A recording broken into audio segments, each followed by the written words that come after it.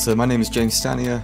I'm currently Director of Engineering at Shopify, and I wrote a book, which is I think what we're talking about today, called Become an Effective Software Engineering Manager.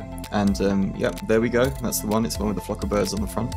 Chapter 10, it's called Humans is Hard. And when I opened that chapter, it starts with the story of you're a manager, or maybe even a director or whatever, and your manager, so your boss, is really upset with you because your team has not been delivering for 6 months, and they're telling you you're not working hard enough.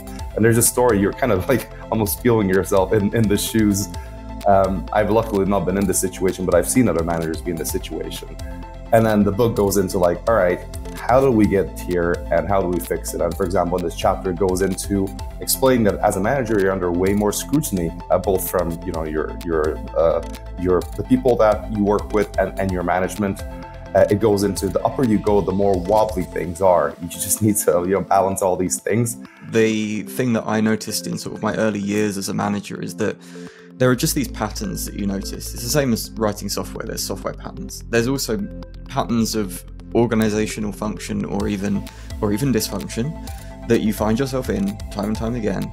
And I think the way that the book was constructed was to try and make sense of those patterns that I'd seen and experienced, and talk to other people and who's also seen and experienced them.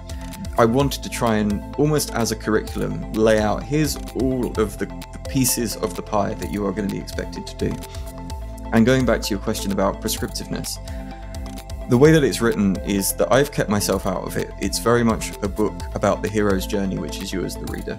Even if someone just reads the introduction of these the book of these, like, I think 20-something chapters, you just get an empathy of what it's like to be a manager, even if you're not a manager, by the way. I think this is a great way to think, like, do you want to be a manager? Because these are situations you're eventually going to find yourself into. So telling people exactly how to do a good job at a manager is impossible. Every person's different, every organization's different. And that's what I quite like about the book, is that it recognizes that, and it's like, here's a bunch of tools. It's almost like a toolkit that I give to you. Use the tools as you see fit, and here's some guidance. Well, I feel it's not fiction. I feel it's a bit like Silicon Valley. When you watch the series, it's actually just real world. Like, if you've been there, you're like, yeah, this actually happened. Yeah, there's a bunch of jokes. There's little Easter eggs in it. There's little Easter eggs throughout the books, like the illustrations. I've got my dog in there. I think the one thing that is important, though, which is something that we did at Brandwatch, and also we do it at Shopify too, which is that if someone is definitely high growth and really is intentionally wanting to get into management, you can basically come up with a safety net to say, hey, like, why don't we do this for some fixed period of time? Maybe 6 months, maybe a year. And what I have found work well is having this apprentice manager title, which is a safety net itself. It means you're not yet a manager, you're in this like transitionary title, and in the end you're either graduate or you will go back to where you were. And delegation is such an interesting thing because it sounds very basic. It's kind of like, give someone some stuff to do and they'll do it.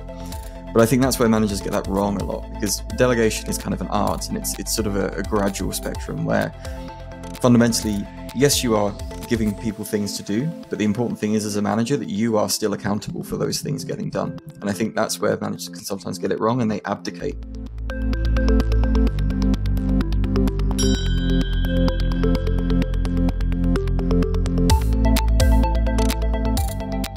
Subscribe to the GOTO YouTube channel now and join the experts in person or online at any upcoming GOTO conference using the promo code Book Club.